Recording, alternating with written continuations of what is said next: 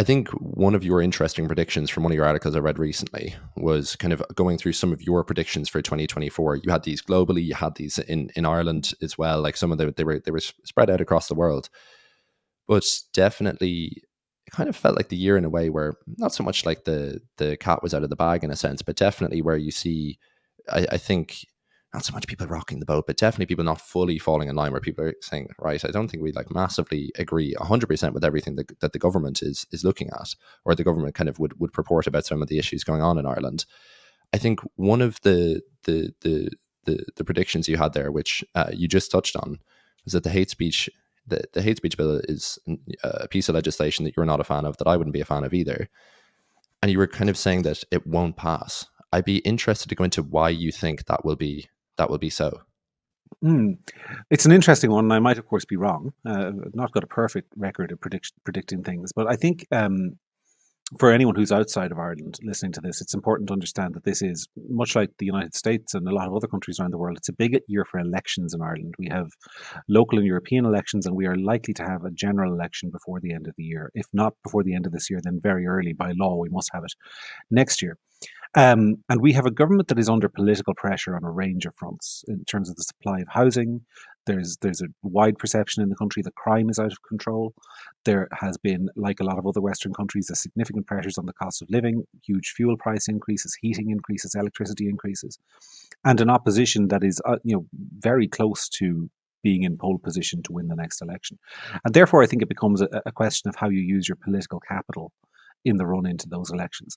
In Ireland, we have seen, it is very unusual, and I think this has to be, can't be underlined enough how different we are from other democracies in how unusual it is for members of the governing party to break with the government.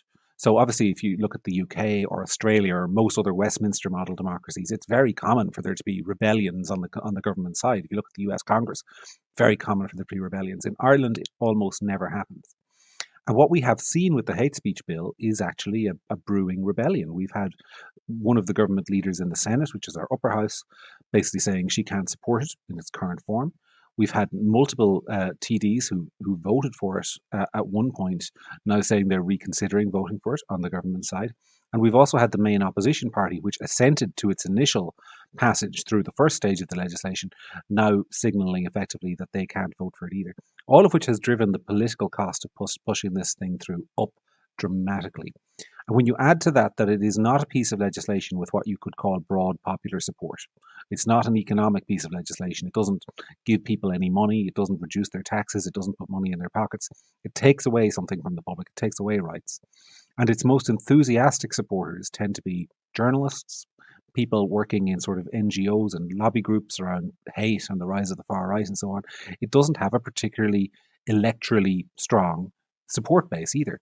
So I think it's one of those ones where when I say it won't pass, I don't mean that the government will turn around one day and say, right, we're dropping this idea.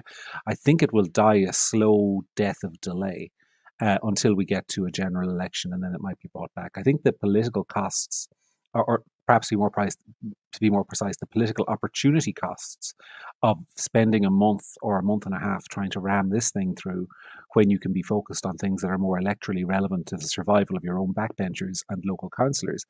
I would be surprised if the government invested that time. I might be entirely wrong. Maybe they will do it, but if they do it, I think it would be deeply unwise, which is why I'm predicting that they might make one sensible decision this year. One sensible decision this year for sure.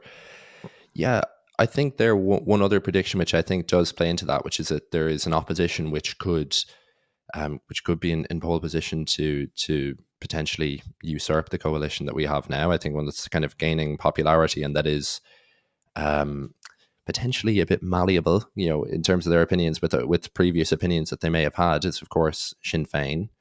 And I think that was one of the predictions where you made, which you kind of said, well, this is already slightly began, where they've kind of began to go to the right a little bit in terms of their policy on immigration. In terms of the political decision for them to do that, do you see them like massively changing their stance there? Do you think it'll be a slow and gradual process? I wonder how Sinn Féin will kind of play things this year in that respect.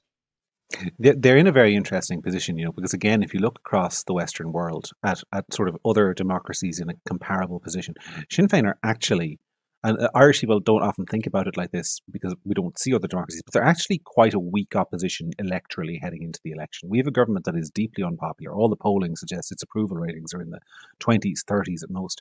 And this is a main opposition party that hasn't really cracked 30, 33% of the vote. If you look, the UK Labour Party, for example, sitting on 47, 48% of the vote in some polls. There's a huge comparison. There's a huge contrast. And I think one of the reasons for that is that Sinn Féin have what you might call a middle class ceiling that they've yet to crack. And that is obviously that there are a lot of voters out there, and you see it in some of the focus grouping that I've seen that some parties have conducted, and they brief you on it and so on. One of the problems they have is that there are a lot of votes that are sitting with the government because they don't want to take that step of voting for Sinn Féin yet. A lot of sort of middle class votes, South Dublin votes, affluent constituencies where people don't want to vote for Sinn Féin because they believe it will be an endorsement of the provisional IRA campaign. That doesn't matter to maybe 40% of the electorate, but there's a big chunk of people to whom it still matters, which is artificially propping the government up a little bit. Now, Sinn Féin need to grow their vote in order to get into government, and it seems to me that their opportunities to grow their vote on the left have kind of run out of road. There's very little left-wing vote still for them to cannibalise. I mean, the Labour Party, which was the traditional Irish party of the left, has been decimated and may lose all its seats. The Green Party is in government at the moment and is on course to lose a lot of seats. That leaves two options: the Social Democrats, who are sitting on about 3 or 4%, and People Before Profit, who are the ultra-hard left, whose votes aren't going anywhere because if you're voting for them, there's no alternative pure enough. So Sinn Féin's opportunity to grow the vote on the left has kind of shrunk, which means where is there a pool of votes that Sinn Féin can pull from to bring them from that 30-odd% up to closer to 40%? The answer is it's sitting with a lot of independent TDs and independent candidates who have been very vocal on this immigration issue, particularly at a local level. And so I thought, in terms of my prediction maybe coming true, I thought it was very interesting in Roscrea over the weekend in County Tipperary, where there is a big local immigration issue. It was one of their TDs, Martin Brown, who was standing on the back of a lorry saying, look, we've been really hard done by this immigration issue, and the town has been abused and brutalized, and we need a fairer deal. And that is a departure. That is Sinn Féin TDs, MPs, for those who aren't familiar with the term, standing up and saying, we think immigration is an issue.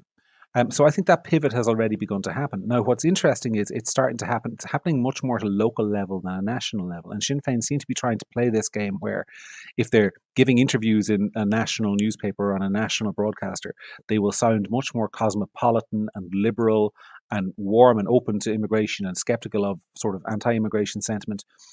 That's when they're talking to sort of ABC1, upper class, affluent voters.